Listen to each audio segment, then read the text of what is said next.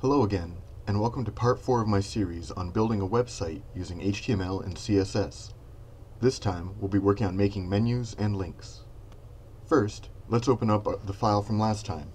If you haven't completed the previous video, or you can't find your work from last time, go do so now, and then come back to this video. Now, we've already set up a little bit of our header, so this time we'll jump down to the different menu areas. Let's start with the area that will be our horizontal navigation bar stretching across the page above the content area. Click inside the div with the navbar class. Remember, that means your cursor is between the div class equals quote navbar unquote close bracket and the open bracket slash div close bracket. Let's add 3 external links here. These will go to sites outside of our own website. To make this work, we're going to need to be able to signal to the browser that these are links, not regular text. Time for our next tag. This time, we'll be dealing with the A element. A seems like a strange tag at first. However, it was developed because HTML uses anchors to find locations across the web. This means that our anchor can be another page on the web, another page in our site, or even just another location on the same page. For our first link, let's create a link to YouTube. Type open bracket A close bracket YouTube open bracket slash A close bracket. The text in between the two tags is what will be displayed to the audience looking at our web page.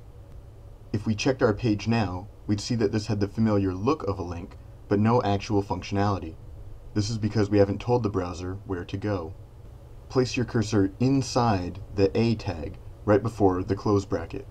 Skip a space, and we'll put in an attribute that will tell the browser where to go, the href attribute. Type href. Of course, we still haven't told the browser what value this attribute has, so let's assign it one. Type in equals, open quote, http://youtube.com, end quotes, right after the href. Now, let's say you don't want YouTube to replace our page in the browser. We want it to open in a new window or tab. Time for the target attribute. For a new window, we want to assign the value of open quote underscore blank close quote to the target attribute. If you remember how to set an attribute for our A element, pause this video and give it a shot. When you're done, come back and check out the finished code to see how you did. Here's the finished code. How did you do? Let's keep making links in this navbar div. Skip a space, add a vertical bar, and skip another space. This will set our links apart from each other.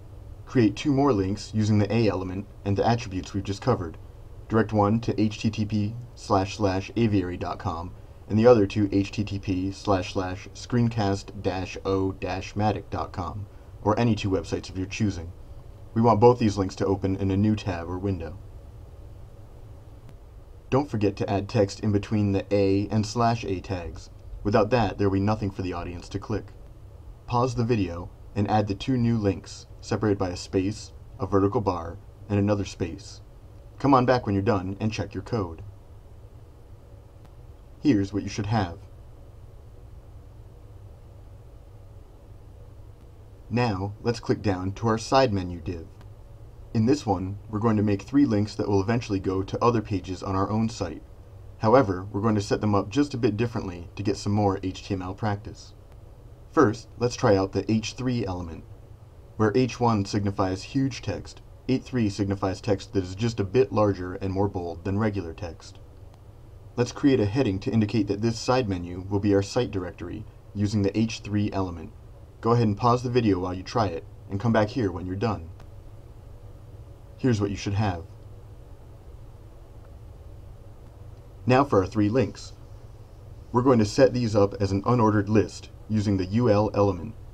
This means we're going to need to set up our UL, include 3 list items, and make each of those list items a link.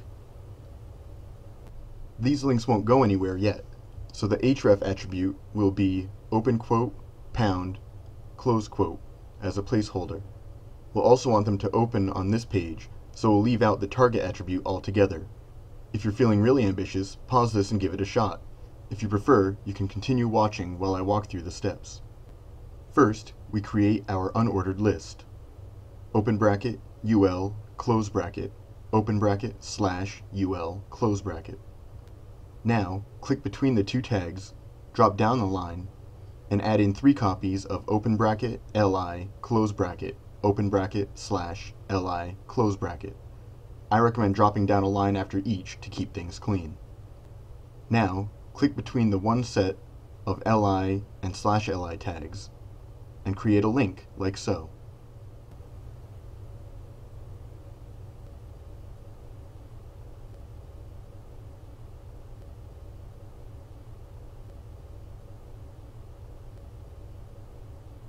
Pause this video, repeat this for the remaining 2 li sets, and then come back here. Now that you're back, you can see the code is exactly the same for the other 2, though I've changed link 1 to link 2 and link 3. Save your work, and then open this page in the browser as you have in the previous lessons. Ta-da! Okay, still not the most impressive website around, and that unordered list doesn't look much like a side menu at all. But that's what CSS is for. And next time, that's exactly where we'll start. See you then.